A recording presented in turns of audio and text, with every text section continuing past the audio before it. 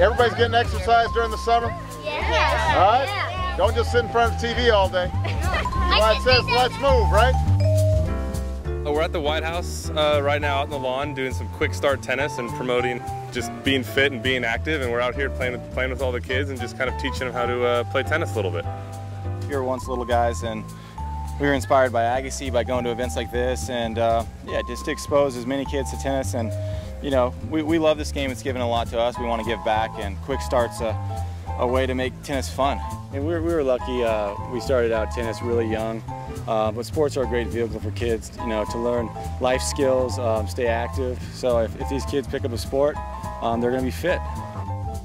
You know, it's about fighting obesity, you know, for kids, and I think it's up to the parents to, you know, make the right choices for their kids and get them involved in events like this. Football, baseball, basketball, whatever it is, just getting out there, you know, for an hour or whatever it is every day.